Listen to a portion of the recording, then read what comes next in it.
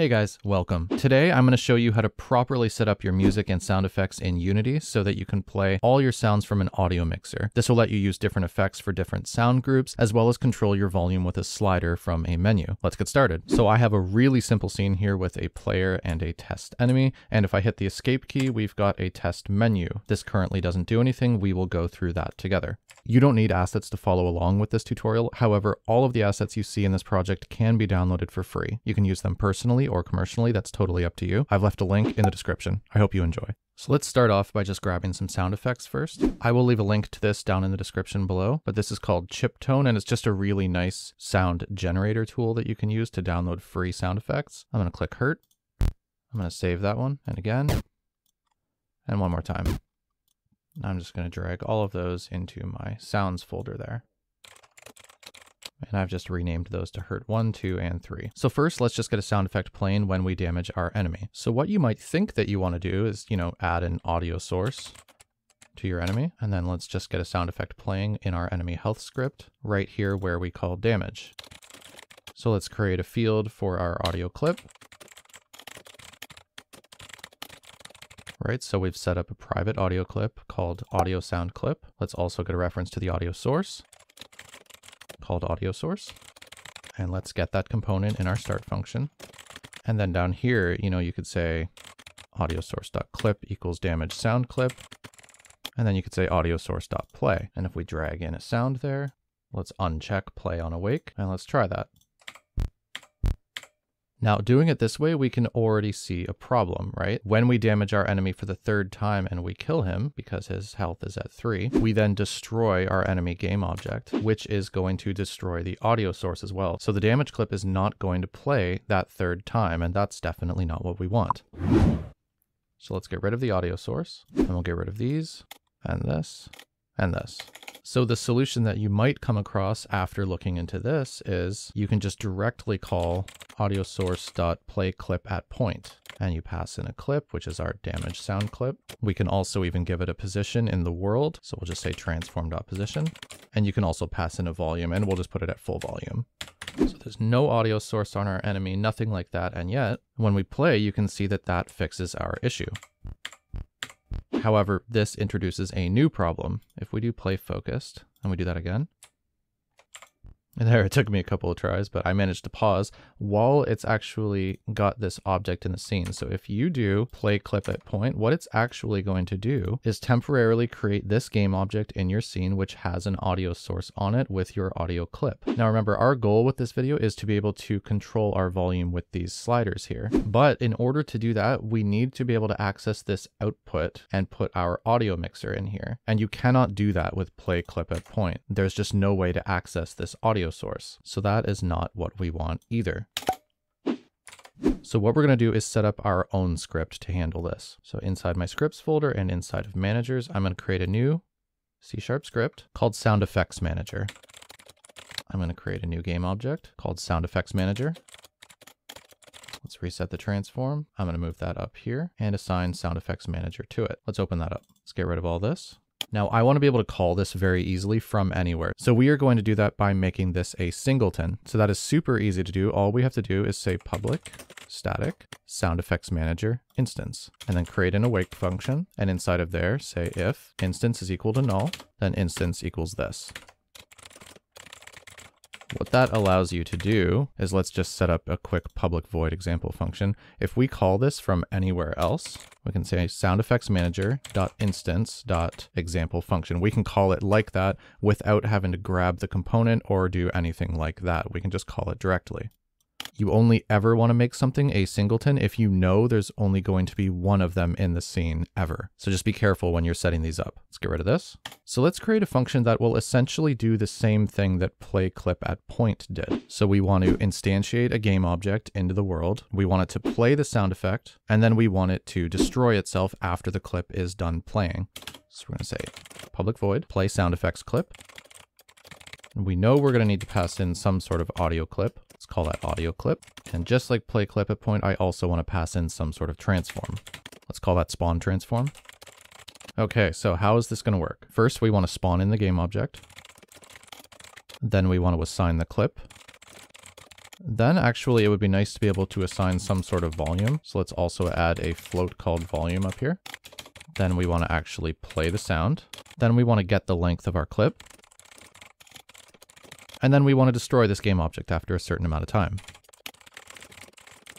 Now, we don't have to get a reference to the audio source because what we can actually do is say audio source, let's call it audio source, is equal to instantiate. So what are we spawning into the scene? Well, we're going to need to set up some sort of prefab game object. So let's get a reference to that up here. Now, normally you would say private game object, sound effects object, but then we would have to include the extra step down here of having to grab a reference to the audio source. If we just assign it as an audio source directly, then we can actually grab that component while we spawn it in at the exact same time. So now we're spawning in our sound effects object. Where are we spawning that in? At our spawn transform dot position. And we don't care about rotation, so let's just say quaternion.identity. So next we want to assign the clip. So now we actually have a reference to our audio source here. So we're going to say audio source.clip is equal to audio clip, which is being passed in here. To assign the volume, we'll say audio source.volume is equal to volume. To play the sound, we'll say audio source.play. To get the length of the sound effects clip, let's set up a float called clip length. And that's equal to our audio source.clip.length. And then finally, we'll call destroy on what? On our audio source.game object. After how many seconds? After clip length. Now, let's not forget that we set this up here. So before we forget, let's go ahead and assign that in the inspector. So to create our object, let's go up here and say create empty sound effects object. Let's reset the transform. Let's add an audio source. Let's uncheck play on awake. And I'm going to drag that into my prefabs folder. Let's delete that. And now we can assign that to our sound effects manager. So finally, to test this out, let's actually call this when we damage our enemy. So we can say sound effects manager.instance.play sound effects clip. What are we playing? Our damage sound clip. What's the spawn transform? Just the transform. And volume, we could create a serialized field up here, or we can just pass in a 1 here for full volume. Let's give that a test. There you go. And you can see, just like PlayClipAtPoint, you can see that when we create it, it very quickly instantiates into the scene and then destroys itself. One thing that's always really nice is to have a couple of sound effects clips and then to play one at random. So let's set that up very fast. In our sound effects manager, let's copy and paste this. Let's rename that to play random sound effects clip. And instead of just taking in an audio clip, let's have it take in an audio clip array. So the only thing that needs to change here is we need to grab some sort of random index.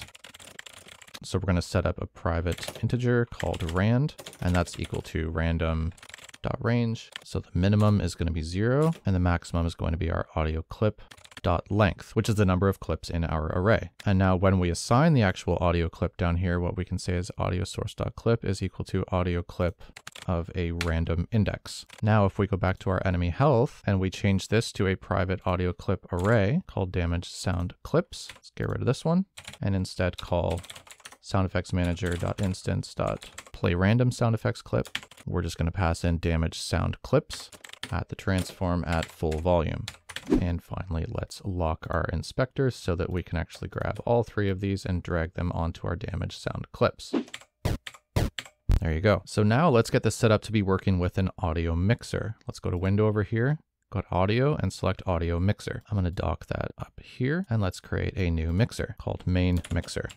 All right, so I'm not going to go through all of these because that's outside of the scope of this tutorial. However, there's all sorts of awesome things that you can do with this. It will automatically set up a master node with an attenuation effect. Attenuation essentially just allows you to control the volume. That's really all it means. Now, what we do care about is the groups over here. We want to be able to play our sounds in different groups. So let's create a new one. Let's call that sound effects.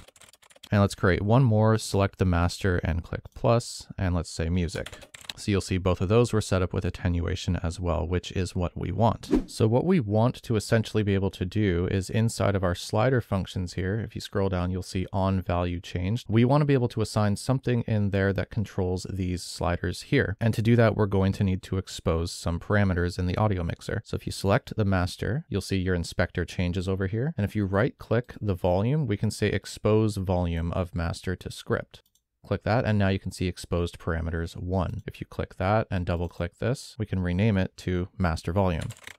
And let's click sound effects and do the same thing. Right click, click expose, and let's call that sound effects volume. and music, right click, expose. We'll call that music volume. So back in my scripts folder, I'm going to go into my managers and create a new C# script called Sound Mixer Manager. In my scene here, I'm going to create a new empty called Sound Mixer Manager. Let's reset the transform. I'm going to drag that up here and add the Sound Mixer Manager script to it and open that up. Let's get rid of this. We want to grab a reference to this audio mixer here. And in order to do that, we need to go up here and use the Unity Engine.audio namespace. So let's say serialized field private audio mixer called audio mixer. And before we forget, let's grab a reference to our main mixer. So we are going to create 3 functions.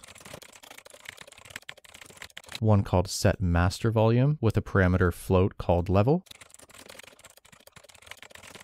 Another one called set sound effects volume with a parameter float called level. And a public void set music volume with a parameter of type float called level. Now, these are the functions that are going to be called inside of our slider on value changed. So every time we change the value, we're going to call one of these corresponding methods. We're passing in a float called level because that is going to correspond to our value right here. So what are we doing inside the master volume? We're saying audio mixer dot set float. We need to grab the string names exactly. So it's just easier to go back here, double click and Control C. Let's throw that in there and the float value will be our level. Let's throw that in these methods as well. Okay, and so now you can see that our normal volume range corresponds between 0 for the max and -80 for the minimum. So let's change our values down here. Our minimum value is going to be -80 and our max value is going to be 0. Let's do that for the other ones as well. And now to actually call these functions when we change the slider value, let's click plus here. Where is the function stored? It's stored in Sound Mixer Manager. And if we click here and go to Sound Mixer Manager, we want to go up here to dynamic float, which means it's going to dynamically pass in this value right here. And this is the master, so we want to set master volume. Now let's do the same for sound effects and music. I don't currently have a way to play music in my scene, so I'm going to very quickly create an empty called Music Manager. I'm going to reset the transform. I'm going to move that up here. I'm going to add an audio source. I'm going to keep play on awake checked as well as check on loop. And this is just a random song track that I have here. I'm going to drag that in. There we go. So I will have music that plays by default right away. Now, how do we tell our audio mixer which one is sound effects and which one is music? Well, up here in our music manager in the audio source, we can click right here in output and select our music group under the main mixer. And for our sound effects, we can click on our sound effects object, open up the prefab and do the same thing, except this output is going to be the sound effects group from the main mixer. You can see that working there.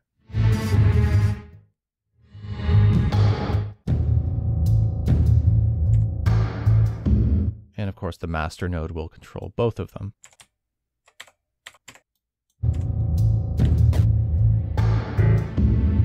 Now, the one problem that you may have noticed is the volume doesn't get quiet the way that you would expect. We are assigning this value from the slider here, which goes linearly from -80 to 0 to this fader over here. The problem though is the way that decibels and sound works, this does not affect your volume in a linear manner. This changes in a logarithmic manner. And really, you can just think of the decibels changing on like a curve instead of in a straight line linear manner. And I'm not going to get into what that means, but what I am going to show you is how to fix it. So this is not the correct function that we want.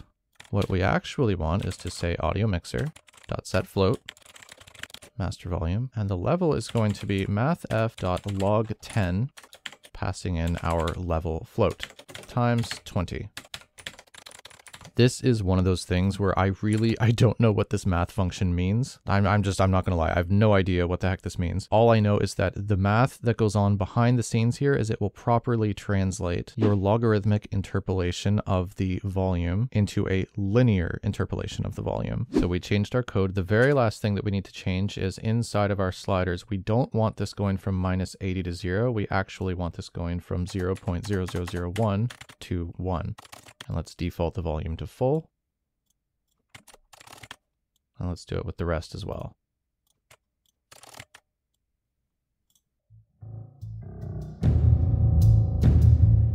There we go. So now you can see As I slowly increase my master slider, this jumps up really fast, but then slowly creeps its way towards 0. So this is the way we actually want it to work. There you go, guys. I hope you found that extremely helpful. Thank you so much for staying all the way to the end. And please let me know in the comments down below if you have any future ideas for tutorials you would like to see. Thanks, and I hope you have an awesome day. Bye.